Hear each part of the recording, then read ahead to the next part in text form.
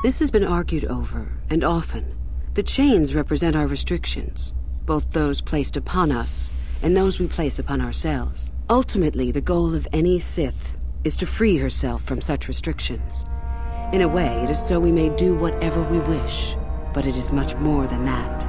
One who has freed themselves from all restrictions has reached perfection, their potential fulfilled. Perfect strength, perfect power, perfect destiny. Imagine it. That is our ideal, at any rate. It is said in Sith legend that the Sithari, the perfect being, will one day lead us, but perhaps that is just a legend. I wonder what that being would be like. The legends say the Sithari will destroy us and make us stronger than ever, but perhaps that is just a legend. Perfection is a goal, I think, rather than a state of being. The Jedi would argue that, no doubt. The Force is our servant and our master, our teacher and our companion, a weapon and a tool. Know it, and you know the universe. Master it, and you master the universe. Strive for perfection, and the Force shall reward you. I am not surprised. The Force is strong with you. Master it, and it shall serve you well.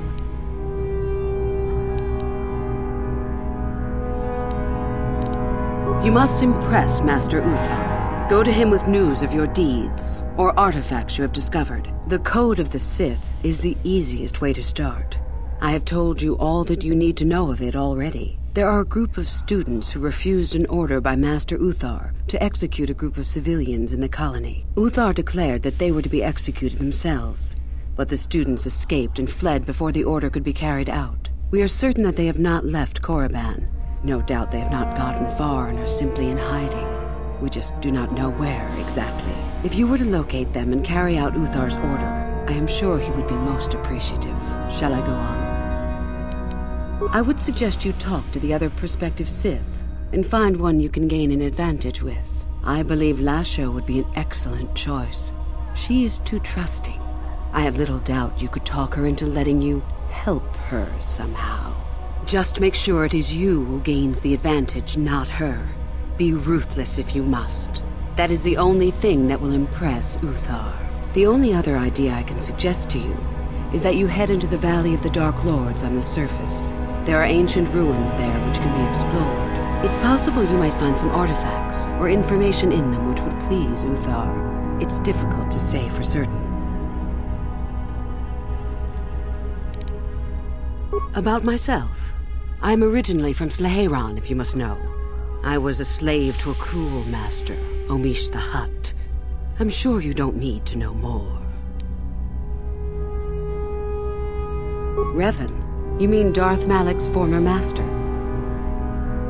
Very little.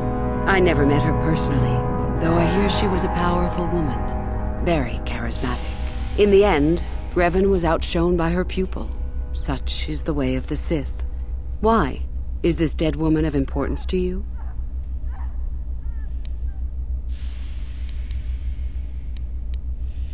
Is there any reason I should? Beside the fact I did not know Revan in life. Revan was known for wearing a full helmet and cape. Perhaps Revan's body had been disfigured by the power of the Force. It is not unheard of. Regardless, I doubt I shall be meeting Revan anytime soon. Both Revan and Malak came to Korriban when they discovered the tomb of Naga Sadow. That was before my time. Fair enough. I did. I also said that you didn't... I see. Very well. I suppose there's no harm in the tale. As I said, I was originally a slave to one of the Hutts. The Hutts control everything on Sleheyron, and a slave is nothing to them. I was determined not to be nothing. One night when the drunken worm had me alone in his chambers, I stabbed him and escaped the compound. I stole onto a cargo ship and was not discovered by the crew until they reached the next system. They left me for dead on a desolate planetoid, alone. But that was fine by me. I was glad to be anywhere other than Sleheyron. It was not luck that I was eventually rescued, of course. The Force was strong with me, though I didn't know that at the time. Not until the Jedi told me, that is. I'd rather not discuss it.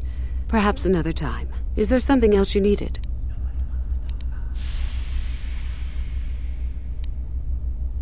I have been involved in the work there over the last couple of years, but not often. Most of the excavating is left to the students. What did you wish to know? Not unless you are accompanied by Master Uthar, no. It is strictly forbidden. And I truly doubt you could bypass the doors to the tomb with anything less than ship blasters. Even then, perhaps.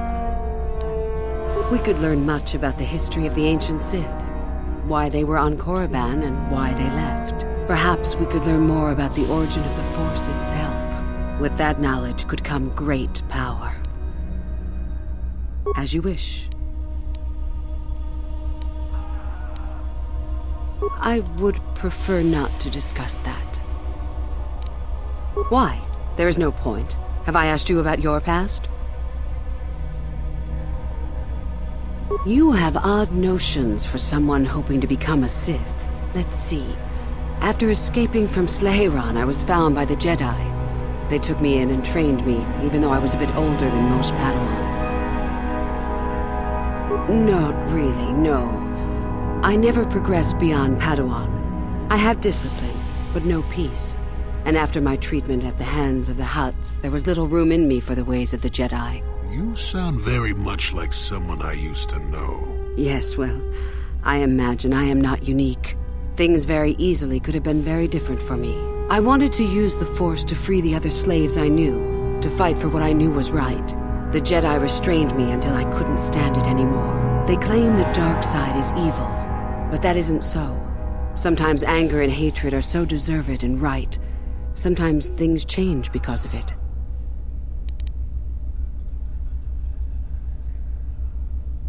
Any failure to get the results I want is due to a lack of power on my part. That can change in time.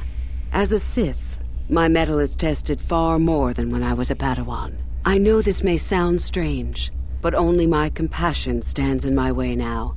Once that is gone, let the slavers beware.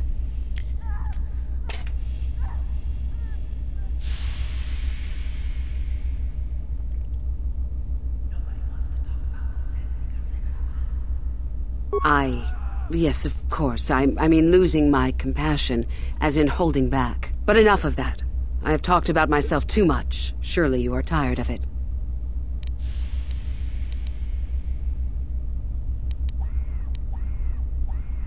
Come back soon, my friend. Well, hopefully we helped her find her way a little bit.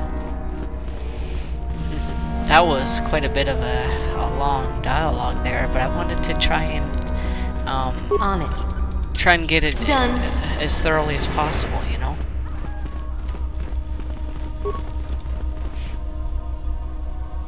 Hello. On it. I'm gonna bash it with Done. my lightsaber. Woohoo! Cool.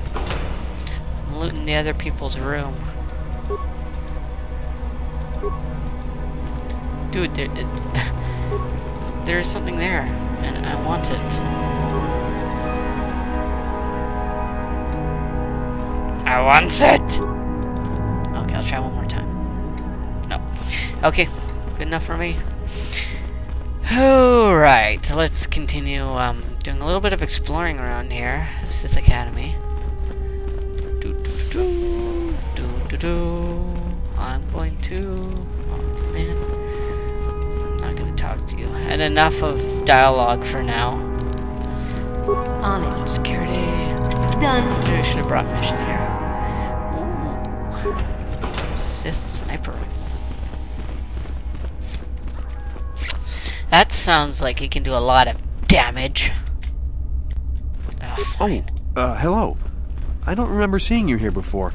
My name is Kel. Kel Alguin. Nothing? Yes, my master always says I'm too trusting, too willing to show weakness. You're a Sith, so I really shouldn't, you know. No, I really can't. A Sith, like you, would use any means to succeed. Oh, I know that. I mean, you aren't yet, but you intend to be. I mean, you're just like everyone else here. Well, I didn't mean it like that. I shouldn't trust you. I can't trust you. Can I? No, I shouldn't bother you with it. Forget I said anything. Forget I said anything. Just go back to your training, please. I have work to do. Well, good luck with your training. Oh, hello again. I'm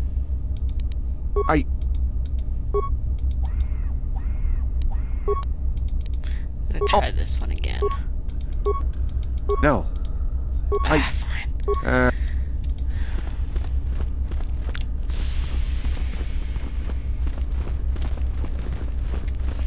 Let's go around this way. Miguel.